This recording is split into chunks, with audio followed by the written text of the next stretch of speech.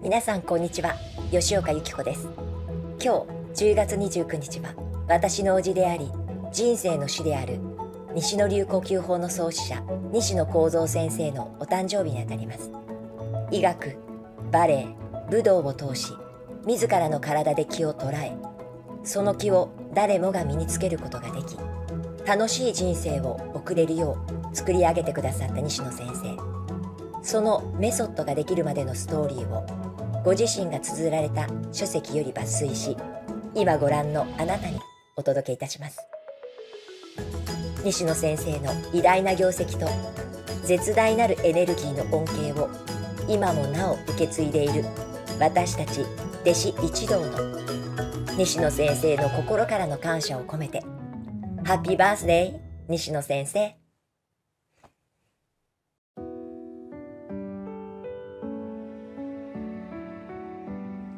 私は昭和元年1926年に大阪浪速区で生まれましたが、商工組合の常務理事をしていた父は富山出身で、母方の祖父も富山藩の勘定奉行をしていました。この祖父は剣の達人でしたが、私がまだ子供の頃、祖母から興味深いエピソードを聞かされたことがあります。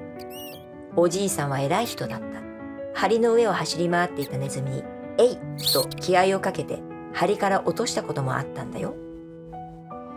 思えばその時が私と木との初めての出会いだったかもしれません。どこにでもいるような愛国少年だった私は、戦争という時代の流れの中で次第に生まれ、生き、死ぬ、人間という存在の不思議さを根源的に考えてみたいと思うようになりました。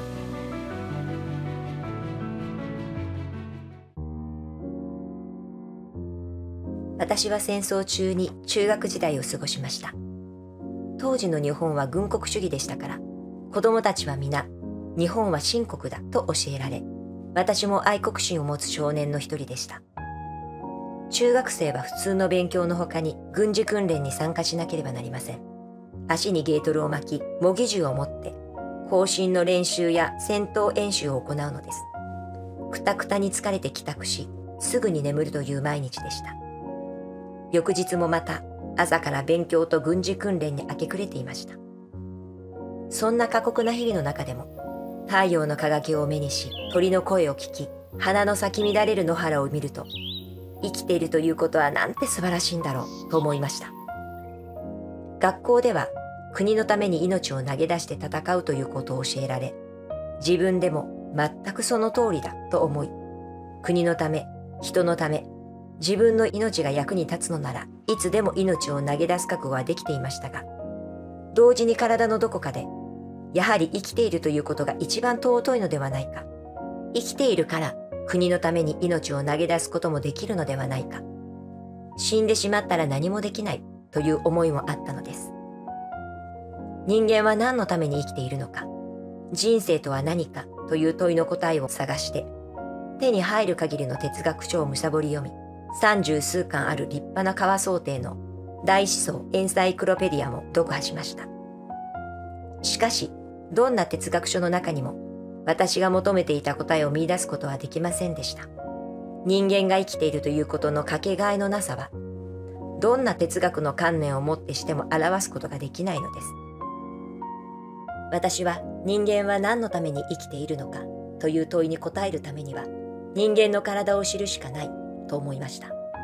私は生きている人間の体を知るために大学の医学部に入る決心をしました。医学部の入学競争率はいつの時代も高く、合格するには大変なことなのですが、当時も医学部は27倍という狭き門でした。大阪市立医専、現在の大阪市立大医学部に入った私は、意欲的に勉強しました。戦時下ということで、大学側も早急に実践的な医学者を育てる必要があり、入学半年で解剖実習をやり、顕微鏡で細胞組織を調べるという、かなりハードなスケジュールが組まれていたのです。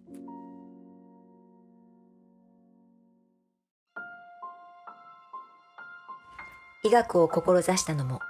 生命の真実、体の仕組みを科学的に学ぶことを追求しようとしたからであった。医学部で呼吸器系や循環器系の働きをはじめ、解剖学や運動生理学など人体の基本構造を学んだことは、後の私の人生にとって非常に役立った。また、医学を学ぶことを通して、人間は何で生きていられるのだろうという科学によっては解明できない生命の不思議に触れることができたことも大きな収穫であった。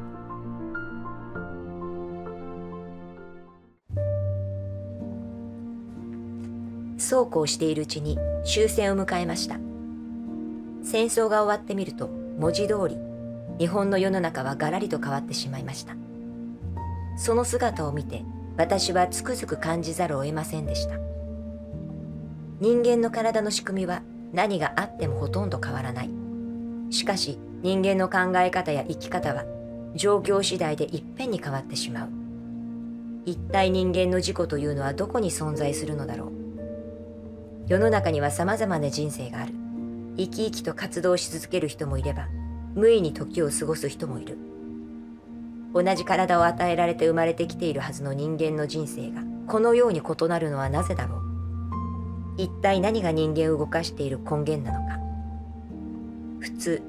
その答えは脳だと言われています。人間のアイデンティティは脳に宿る。そして脳の働かせ方によって、人生は幾通りにも変わってくるのだと言われています。しかし私には脳だけとは思えなかったのです。込み上がってくる感動は脳だけから湧いてきているとはとても思えません。戦後、西洋のクラシック音楽が復活し、本物の音楽に触れる機会が増してきたのですが、素晴らしい音楽を聴くと体が震えるほど感動するのです。芸術は生命力を喚起し、個々の細胞に快感を与え、じっとしていられない、つまり生きる、動く意欲や息吹、そして勇気を与えてくれます。この感動の根源は何だろう。人間が感動し、体がワクワクするその大元を体験し、解明したいと思うようになりました。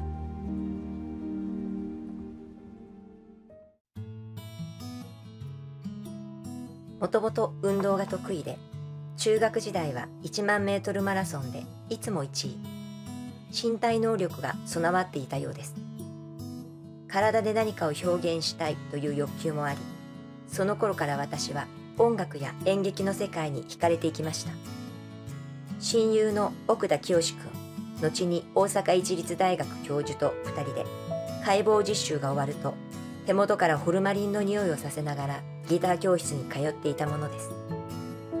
そんなある日、ギターの楽譜を探しに古書店に覗いている時、私は偶然にも一冊の本と出会いました。21世紀初頭にヨーロッパの芸術界全体に多大な影響を与えた大プロデューサー、セルゲイ・ディアギレフに関する書物です。この一冊の本との出会いが私の人生を大きく変えることになったのです。ディアギレフは当時のロシアの貴族の出ですが、芸術に憧れ、ペテルブルクの劇場に入り、プロデューサーになります。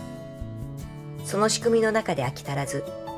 もっと自由を求めてヨーロッパに渡ったディアギレフは、パリとモンテカルロを本拠とし、天才的なニジンスキーやアンナ・パブロワをはじめ、多数の優れた舞踊家を呼び、バレエ団を結成します。舞踊家だけでなく、舞台美術の背景をピカソ、マチス、ルオー、ブラックなどの画家に、台本をジャン・コクトーやクローデルに、作曲はラベルやストラビンスキー、ドビュッシーたちに依頼したのです。ホーキン、マシン、バランシンといった優れた振付師もディアギレフの手によって育てられたわけです。バレエという総合芸術を受け皿として20世紀を代表するような芸術家たちを見出し、育て、発展させたディアギレフは、自分一人の運命でなく、何人もの偉大なる芸術の巨匠たちの運命を開いたために、世界の数多くの人々を何世紀にもわたって幸福にしてきました。これはとてつもなく偉大なことだと思いました。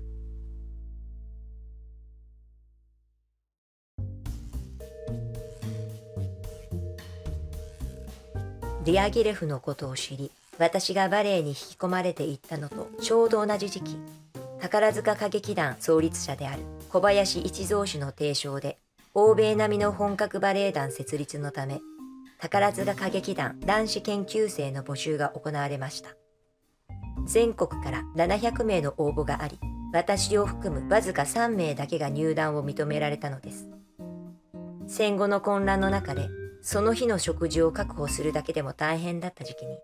医者になる道を捨ててバレエを始めると家族に宣言しました。驚き呆れた親族一同から猛反対されるのも無理はありません。ただ一人、父親だけは自分の好きなようにしなさいと言ってくれました。当時、バレエダンサーになると言っても、それこそ雲をつかむような話で、何一つ保証などありません。しかし私は美は真実に勝るというディアギレフの言葉に霊感のようなものを感じ、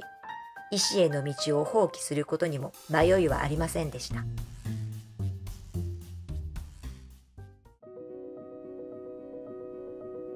半年後、私だけバレエ研究のため東京に派遣された。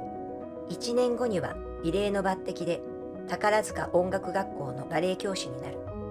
他の2人は後輩の5名とともに私の生徒となった。宝塚での初めての教え子には有馬稲子がいた。さらに本場のバレエを求めてニューヨークのメトロポリタンオペラバレエスクールに入学した。昭和26年、日本がまだアメリカの占領下に置かれていた時代のことである。アメリカに向かった飛行機の中は朝鮮戦争に従軍したアメリカ兵ばかりであった。メトロポリタンオペラバレエスクールではプロ対象の最高クラスに日本人で初めての入学だった。世界的な振付師アントニー・チューダーやバレエ史上最高のバレエ教師と言われるチェケッティ。チェケッティとはニジンスキーやアンナ・パブロワという天才たちを育てた人物。その愛弟子マーガレット・クラスケにバレエの真髄を学んだ。昭和28年帰国後に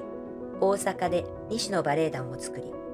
翌年にはジゼル全幕を公演できるほどにバレエ団は充実していた。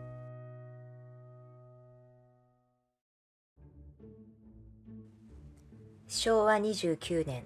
1954年1月に西野バレエ団の旗揚げ公演が行われ、本邦初演のジゼル全曲を上演したのです。宝塚時代、そしてニューヨーク留学から西野バレエ団の創設までにいくつか得難い体験をしました。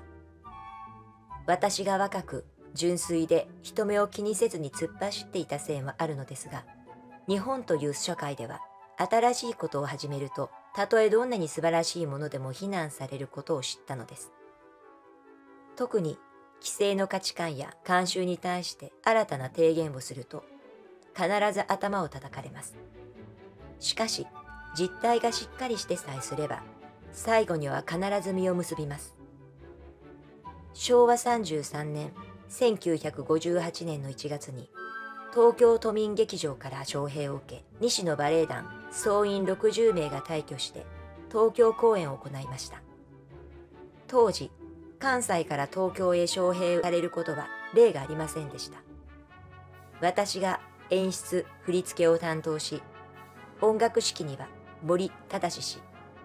演奏は東京フィルハーモニーでした。また、その公演を日本テレビが中継放映し、高い評価を得ました。外国のバレエ団ならいざ知らず、日本のバレエ団としては一大壮挙でした。テレビ財が華々しく幕を開けようとしていたのです。バレエはまず圧倒的な練習量で、人が機械人間になることを要求します。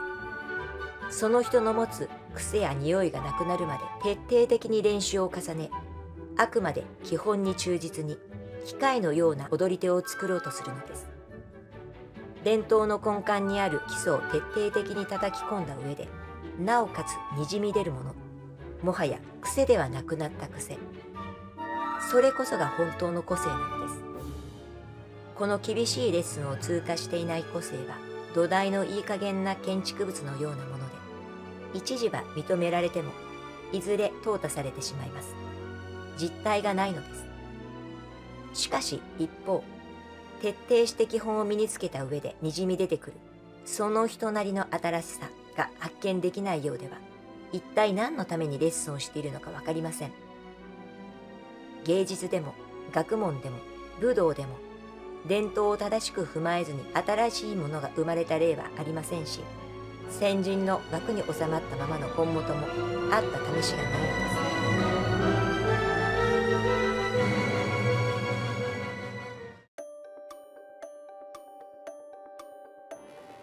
古典バレエの白鳥の湖、ジゼルなどの名作や現代作品、若者年、シンフォニックバレエなど全国各地の劇場で精力的に公演し、西野バレエ団は日本の黎明期のバレエ団の一つとなりました。ちょうどその時代にテレビが誕生し、新しいメディアを通してバレエの美しさ、素晴らしさを問うことが私の新たなテーマになりました。日本テレビ系列の読売テレビでバレエ劇場のタイトルで放映し、テレビの世界に進出しました。その企画構成力が評判となり、 NHK 歌のグランド賞の企画構成をはじめ、日本テレビのゴールデンショー、レ・ガールズなど数々の番組を手掛けました。時の人となり、 TBS のドキュメンタリー番組「現代の主役西野皓三」として取り上げられました。その頃、睡眠時間は平均約3時間。東京・大阪間を日帰りで飛び回るという超多忙な日々の中で、生きる充実感は十分にありましたが、自分の求めている生きる根源を解明するというところとは違う方向に行っているのではないかという疑問もありました。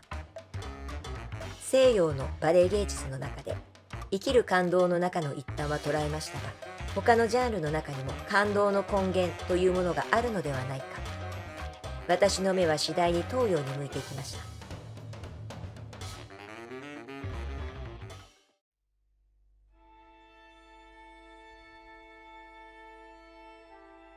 バレエを学び、バレリーナを育て、本格的なバレエ公演を行うことで、私は人間の体の動きの神秘と完璧さを求め、生命の美を追求した。バレエは西洋の動きの完成された極限である。しかし、人間の体の動きには無限の可能性が開かれている。さらに体の動きを求めて、東洋に目を向けてみることにした。東洋の動きの真髄を体得しよう。西洋と東洋の動きの真実をつかんだ時にこそ、大きな発見が訪れるのではないだろうか。さらに、東洋の武道や拳法には、生命の強さを解く鍵が隠されているようにも思えたのである。50歳で合気道を始めた。合気道の開祖、上柴森平という慶宇の大武道家の話は、私の演出した舞台の美術を担当していただいた中畑宗人画伯から聞かされていた。合気道は、日本古来の武術の技の枠を教え、争わざる心を培ってくれる。まさに、日本武道が求める思考の理念を導くのが合気道だ。バレエで長年鍛えた体には自信があったが、単なる体力や強さの問題ではなく、始める以上、武道を収めるところまでは行こうと決心した。向こう5年間、稽古は1日も休むまい。それまで毎年国際音楽祭の審査員として外国に行っていたが、その他の海外の仕事もすべて断りを入れ、真冬の日も水をかぶり、道場に通った。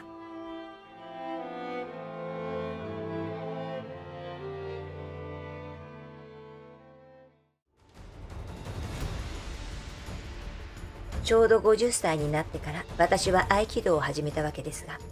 おそらくバレエで体が完全にできていたためでしょう。異例のスピードで昇段しました。入門8ヶ月目で初段を取り、毎年昇段して、3年目で3段、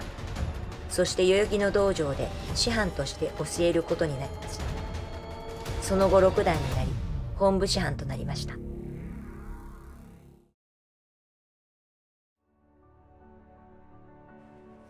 あらゆる武道がそうであるように、合気道でも呼吸は重視される。武道において呼吸が重視されるのは、あくまでも相手を制し、あるいは倒すコツを体得するためである。相手の呼吸をよく観察し、相手が息を吸った時に技をかけろとか、投げたりついたりする瞬間には息を吐けということなどを合気道は教える。こういった指導を受けている時に私は丹田という言葉を聞いた。丹田というのは聖火丹田ともいうようにへその内側のあたりを指す。この丹田に気を集中させようということは昔から教えられていたことである。早速私も丹田を意識した呼吸をしようとやってみた。ところが丹田を意識すればするほどそこに意識が集まって動きが自然でなくなるのだ。もっと真髄があるのではないか。そう思った私は以来自分なりにいろんな呼吸法を試みるようになっていった。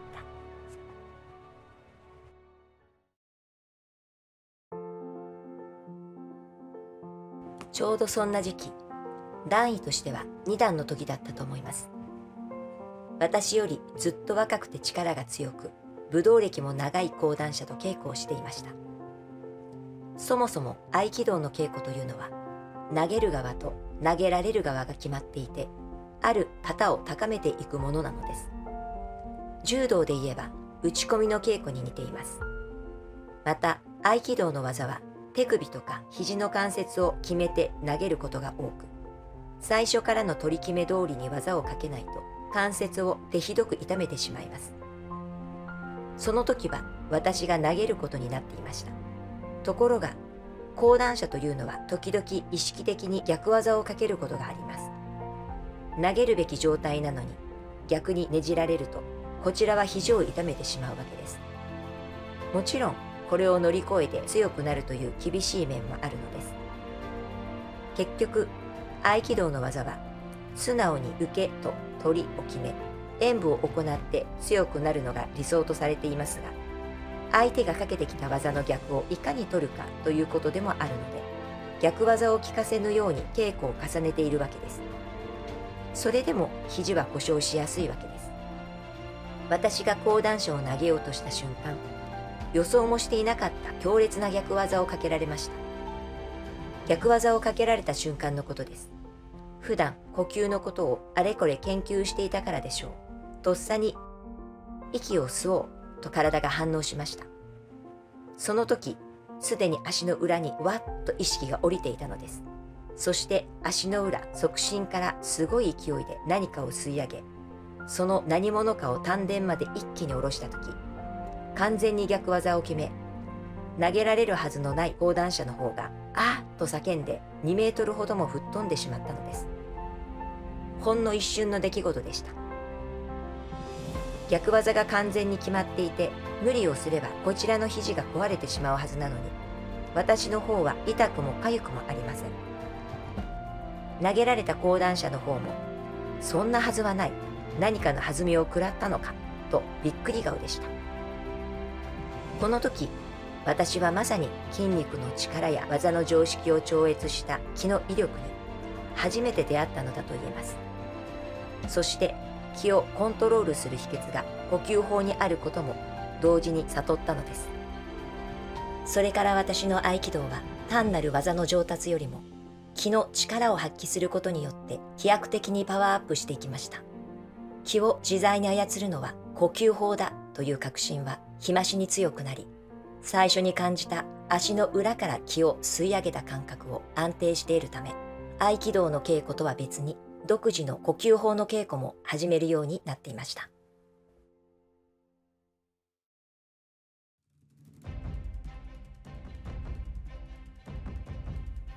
私が合気道に入門して間もなく、一人の変わった少年男性の存在に気づきました。肩太りの筋肉で体中に精力がみなぎった感じで、大声を張り上げて道場を狭しと稽古をしています。合気道歴はすでに10年を超え、私が入門した時には3段でした。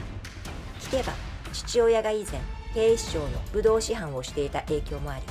強くなりたい、最強の武道は何かということだけを考え、かなりのめり込むタイプの男だと分かりました。そのうちに彼が天下十段の異名を持っていることを知りました。天下十段の異名の通り、実践における強さをとことん追求し、中学の頃から砂をいっぱい詰めた袋で頭突きを鍛え、合気道の道場ではなんとコンクリートの柱に額をゴツゴツと打ちつけたりしていました。また稀に見るほど打たれ強い体の持ち主です。私はその頃から呼吸の妙味も少しずつ感じ始めていました。少しは気らしいものが出始めていたのでしょう。一日も早くこの気を確実に捉え、自分のものにしたいと考えていました。合気道の取りと受けが決まっている稽古ではなく、実践組手の稽古台がいてくれたらと思うようになりました。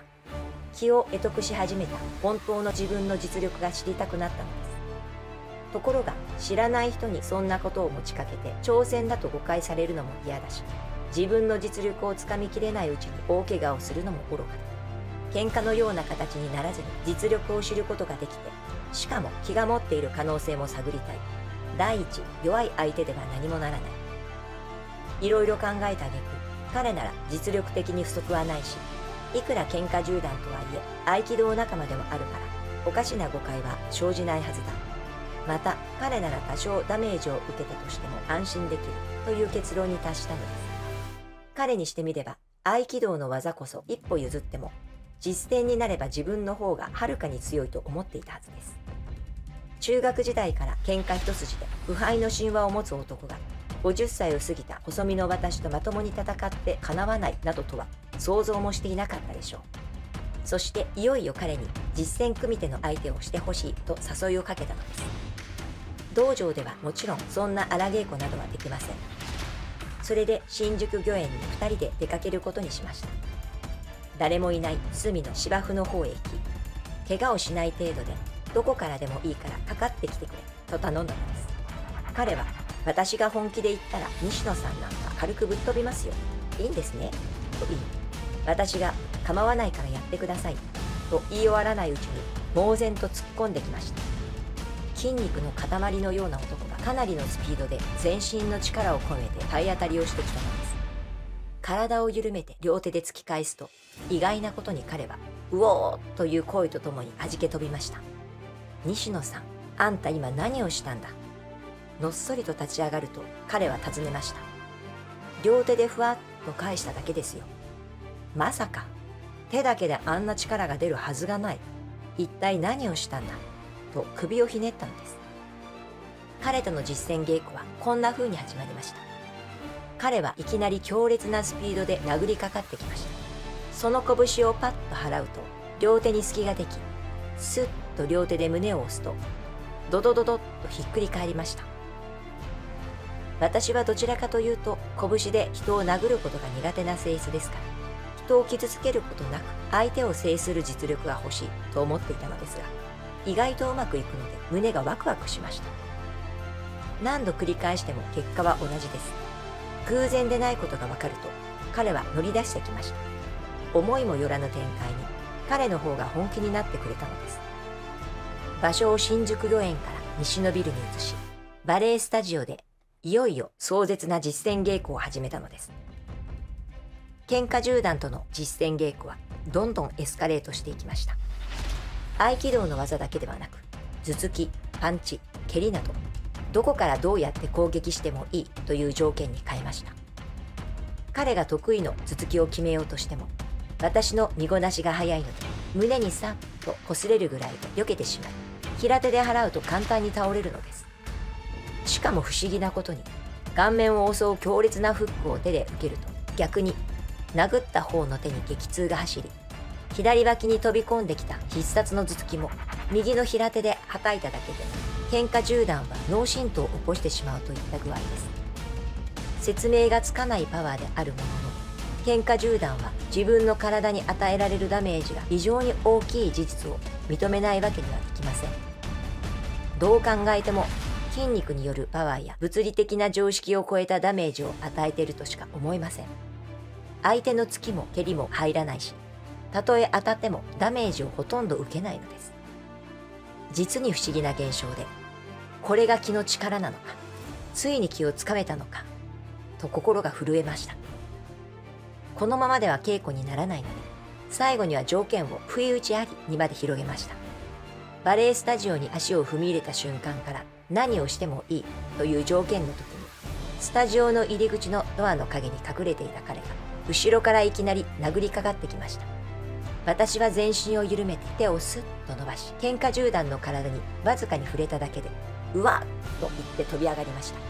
何事かと思うと、彼の体にはカミソリで切ったような鋭利な切り傷ができていたのです。すぐに東大病院に行って診断書をもらってきましたが、傷ができた原因をいくら説明しても、病院では誰も信用してくれなかったといいます。こうして私が気をつかみ、威力を増すために実践を積み重ねていく間、喧嘩銃弾は何回か病院に通う羽目になっていました。けれども彼は私の気の力を完全に認め、こんなすごいパワーの出る方法は他の人に教えないでくれ。我々だけで研究しようとまで言いました。しかし私にはそうするつもりだとありません。気が素晴らしいものであるなら、方法が固まった時に公開すべきだと考えていたのです。私はここで自分が実践で強いと言っているわけではありません。世の中にはどんな強い人がいるかもしれません。これは気をつかむ経過を事実のまま述べただけです。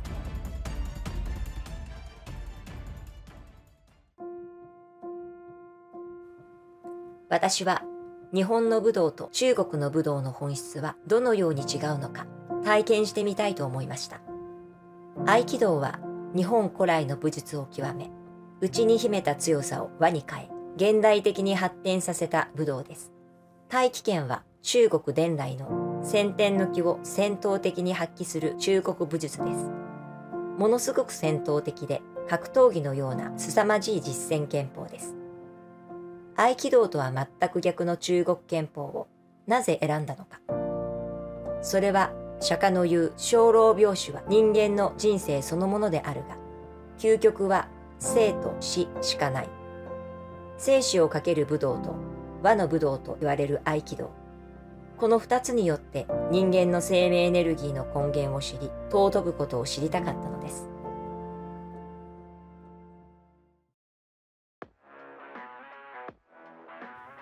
実践的で最も厳しいと言われている太極拳の組手を、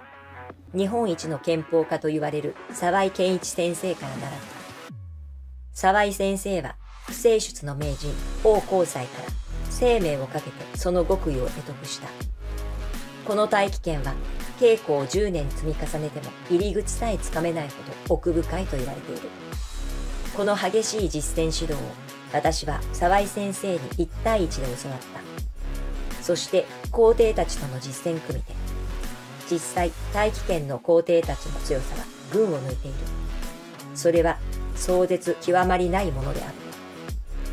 気力、体力に満ち、さらに闘志あふれる苛烈な若者だけが死に物狂いで耐えうる世界である。そのまさにアグレッションの極致を50代の半ばで骨の髄まで味わった。その甲斐あって4年という例のない速さで免許を受けることができた。私にとって沢井先生という傑出した拳法の巨人を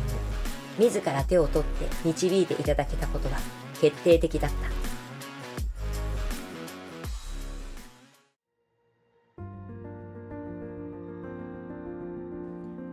凄まじい威力を持つ気をいつでも捉えることができるように、私は様々な呼吸の仕方を工夫してみました。足の裏にポイントがあると感じたので、いつでも足の裏の感覚を研ぎ澄まし、明確に意識しながら呼吸をします。もちろん息は鼻から吸うのですが、足の裏を意識して呼吸をすると何かが足を通って上がってきます。すねから膝、ももを通って腰まで、お腹のあたりで一旦丹田に意識を置き、なおも吸い上げます。丹田から上は背骨を意識すると吸いやすくなることに気づきました。しかし、ただ吸おうとして頑張ってしまうと体が硬くなるし、どうしても気が上に上がりやすくなるため、丹田から肛門に意識をして吸い上げるようにします。背骨に沿って上がった気をどんどん吸い上げて、100へまで持っていきます。100へで一旦息を止め、今度は体の前面を通して丹田までゆったり、しかも一気に下ろします。丹田に気が下りたら、今度は上半身のあらゆる部分にみなぎった息を下半身の部分に下ろすように、静かに吐いていきます。丹田から腰部分全体を通り、その息を再び足の裏に持っていきます。足の中を通って足の裏から気が地面に向かって出ていくように行います。このようにして完成したのが促進呼吸です。なぜ息を吸い上げるときに背骨を意識するのかというと、脊髄は神経が密に通っていて、自分で息を吸うという行為を最も明確に知覚しやすい場所だからです。胸式呼吸では胸を開いて息を吸いますが、西野流呼吸法の場合は反対です。胸を意識せず、息は背骨をゆるゆると上がってくるように吸い上げるのです。重要なことは100へまで吸い上げた息を一旦止め、脳から全身に浸透させる意識を持つことです。体で表現される行動・行為はすべて脳から与えられた指令によってのみなされるのではないということを全身で知るのです。脊髄から吸い上げたエネルギーを脳に与えてやる。このイメージを持つことが促進呼吸では大変重要なポイントです。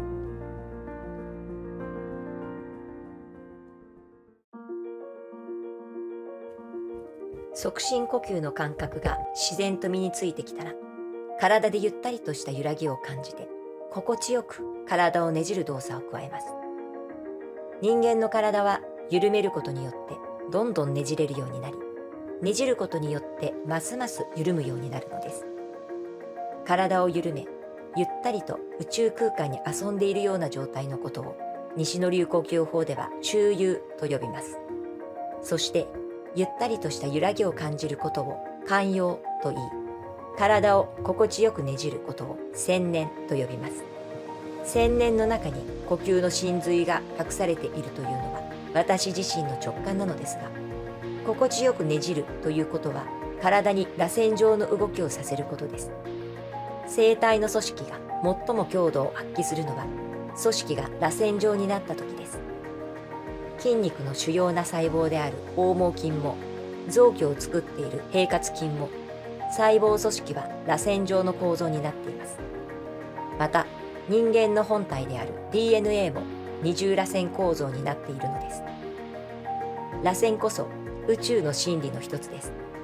宇宙のすべては回転し循環しているのです。体を緩めながらねじるということはまさに宇宙の真理にかなうものなのではないかと私は感じています。促進呼吸を続けていると自然と体がゆったりと緩み、中遊の状態が得られるようになります。これは全身が心地よい温泉にゆったりと浸かったような最高に気持ちのいい状態です。中遊を体感できるようになると、だんだん自分の体の中を気が循環し始めることが捉えられるようになります。私は合気道や中国拳法の師範となるまでの壮絶といえるほどの猛練習や、これまでのさまざまな方法で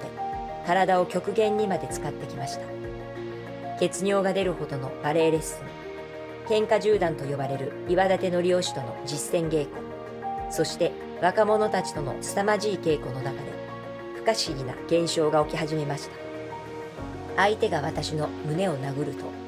私自身は何ともないけれども、相手がまさに私を殴ったのと全く同じ胸の部分の痛みを訴えるようになったのです。胸に限らず、腹でも背中でも足を蹴っても同じです。一度であれば偶然だと思いますが、複数の人間の間で何度も起こると、これは明確な現象だと言わざるを得ません。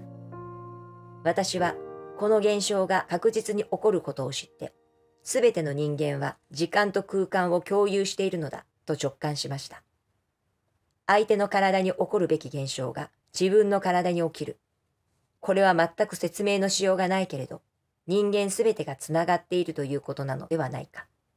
相手と自分とは同じ部分を共有しているのだとはっきり感じたのです。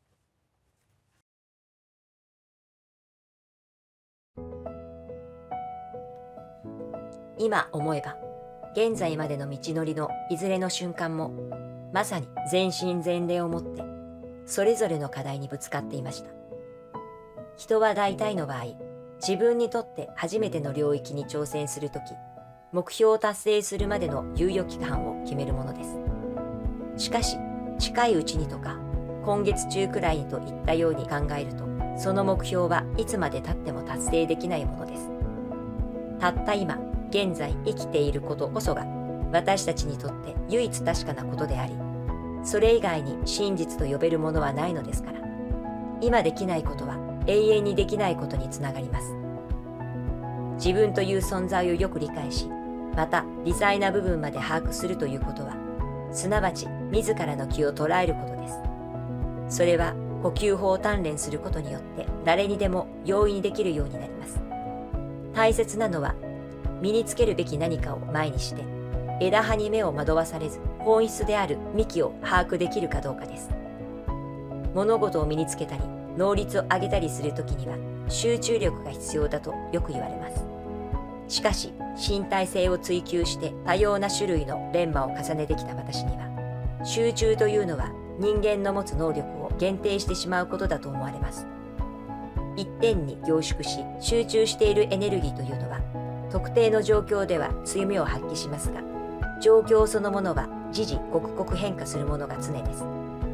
す。集中力を重視しすぎる人は残念ながら変化に素早く対応し、即座に最適な判断を下すことができません。短期間で上達する人と10年かかっても身につかないので悩む人との差は、才能の差によるものではなく、プライオリティ、優先順位のつけ方の違いとエネルギーを注ぐべき対象の違いによるものです。つまり一旦身につけてしまえば一生を通じて役立たせることのできる本質的なものと、その場では必要だが局面が変わると意味がなくなってしまう当座のテクニックとがあるとすれば、どちらに力を注ぐのかを見極めることこそが最も重要だということです。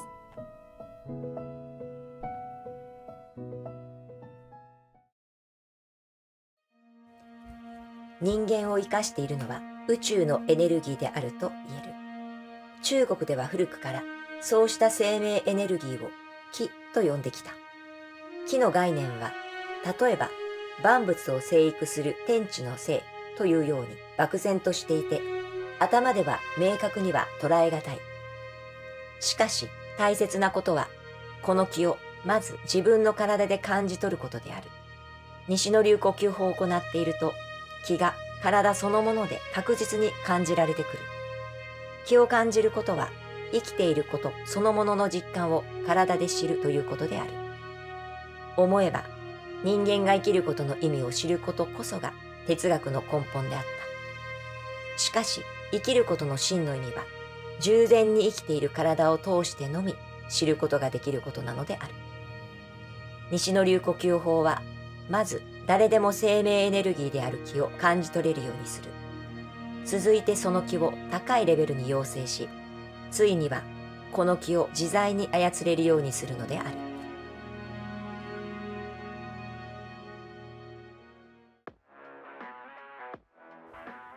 西野塾では呼吸法の基本トレーニングを約1時間、それから待機を約1時間行います。待機とは気の交流という意味です。塾生と指導員が手の甲と甲を合わせて気の交流を行うのです。互いに手を通じて全身の気を相手に送ります。しかし上達してくると、手を使わないで空間を伝わって相手の体に直接エネルギーが入ります。二人の気がぶつかると、弱い方の気は後ろへ弾き返されます。塾生が後ろへ走っていくのはそのためです。塾生の気のエネルギーが強くなるに従って、反応も強く出るようになります。体が気を受ける瞬間に思わず見知らず体が飛び跳ねてしまうのです。エネルギーが体に入ると、頭で考えていないのに自然と体が喜び出すのです。量子論の言うところでは、人間の細胞を構成している素粒子は振動するエネルギーでできていると言います。だから強力なエネルギーを受けると、その振動が同調増幅され、様々な動きが起こるのは当然でしょう。気が体を通る瞬間というのは何とも言えずいい気持ちなのです。大声で笑い出す生徒もいます。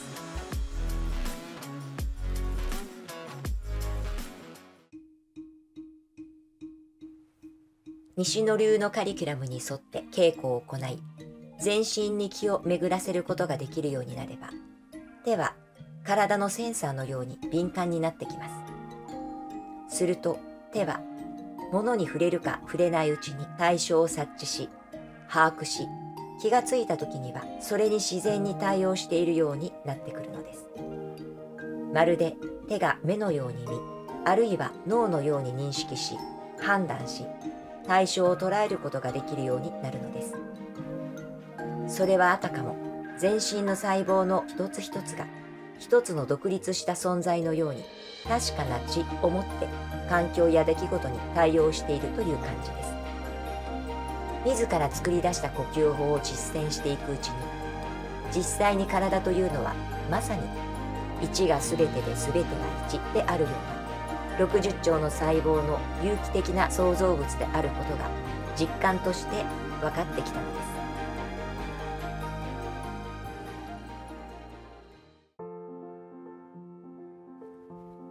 大気はセンサーである手を合わせることから始まって、全身の細胞レベルの交流にまで至る効果的なメソッドです。人間は一人ではほとんど何もできません。研究者に例えて言えば、本だけ読んで一人で研究しているよりも、研究室を持っていろいろな人とコミュニケーションすることでパワーが集まり、ひらめきが起こっていい研究ができます。ですから、パワーやひらめきを得るためにも相手と交流しなければならないのです。西野流呼吸法の稽古を続けていると自分が変わってきますが、いかに自分が変わったか、いい意味で変化したかを知るために待機を行います。待機を行うと自分の変化がよく感じられるのです。そして相手の変化も感じられるようになります。2つのエネルギーが1つになるとき、どちらかが弾け飛んだりしますが、そこには非常に爽やかなエネルギーの交流があるわけです。もともと相手も自分を生かすものです。だから相手と交流することで新たな自分を発見できるのです。自分を知るとよく言いますが、自分の体を捉えることによって初めて自己を知ることができるのだと私は思います。西野流呼吸法では促進呼吸によって細胞レベルまで働きかけてエネルギーの充足というものを知ります。そしてそのエネルギーを各所に持っていきます。手に持っていったり、丹田に持っていったり、足に持っていったり。その時に気がついたら自己の体を捉えています。自己の体を捉えたということは、自己の体を知ったということです。それで初めて本当に自己が判断力を持つことができるのです。